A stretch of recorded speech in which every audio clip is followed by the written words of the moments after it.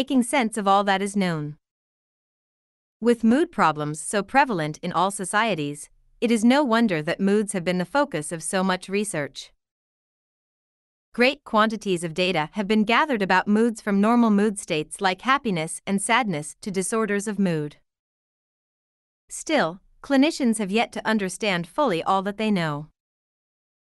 Several factors have been tied closely to unipolar depression, including biological abnormalities, a reduction in positive reinforcements, negative ways of thinking, a perception of helplessness, and life stress and other sociocultural influences. Indeed, more contributing factors have been associated with unipolar depression than with most other psychological disorders. Precisely how all of these factors relate to unipolar depression, however, is unclear. Several relationships are possible. 1. One of the factors may be the key cause of unipolar depression. That is, one theory may be more useful than any of the others for predicting and explaining how unipolar depression occurs. If so, cognitive or biological factors are leading candidates, for these kinds of factors have each been found, at times, to precede and predict depression. 2. Different factors may be capable of initiating unipolar depression in different people. Some people may, for example, begin with low serotonin activity, which predisposes them to react helplessly in stressful situations, interpret events negatively, and enjoy fewer pleasures in life. Others may first suffer a severe loss, which triggers helplessness reactions, low serotonin activity, and reductions in positive rewards. Regardless of the initial cause, these factors may merge into a final common pathway of unipolar depression. 3. An interaction between two or more specific factors may be necessary to produce unipolar depression. Perhaps people will become depressed only if they have low levels of serotonin activity, feel helpless, and repeatedly blame themselves for negative events. 4. The various factors may play different roles in unipolar depression. Some may cause the disorder, some may result from it, and some may keep it going.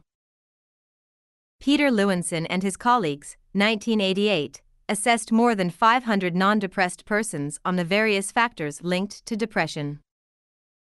They then assessed the study's participants again 8 months later to see who had in fact become depressed and which of the factors had predicted depression.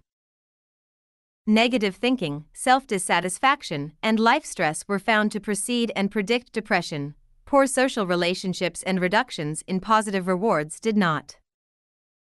The researchers concluded that the former factors help cause unipolar depression, while the latter simply accompany or result from depression and perhaps help maintain it. As with unipolar depression, clinicians and researchers have learned much about bipolar disorders during the past 35 years. But bipolar disorders appear to be best explained by a focus on one kind of variable biological factors. The evidence suggests that biological abnormalities, perhaps inherited and perhaps triggered by life stress, cause bipolar disorders. Whatever roles other factors may play, the primary one appears to lie in this realm. Thus we see in this chapter that one kind of disorder may result from multiple causes, while another may result largely from a single factor. Although today's theorists are increasingly looking for intersecting factors to explain various psychological disorders, this is not always the most enlightening course. It depends on the disorder. What is important is that the cause or causes of a disorder be recognized. Scientists can then invest their energies more efficiently and clinicians can better understand the persons with whom they work.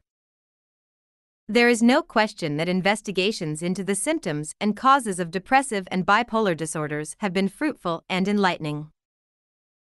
And it is more than reasonable to expect that important research findings and insights will continue to unfold in the years ahead.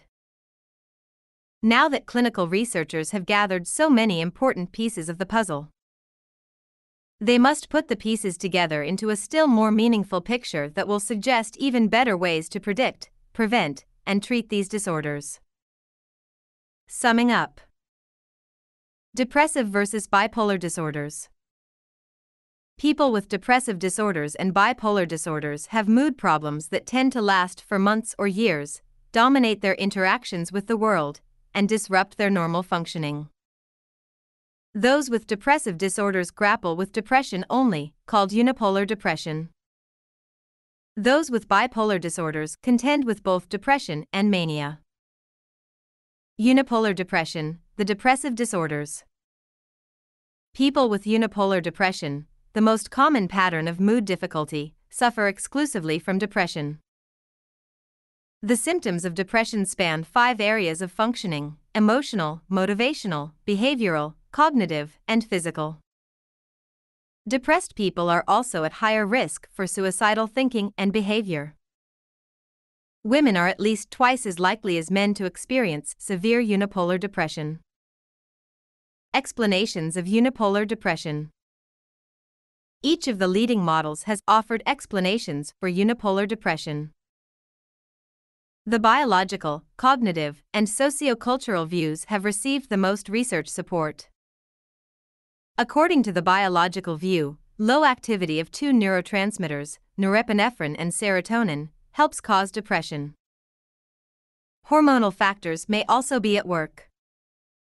So too may deficiencies of key proteins and other chemicals within certain neurons.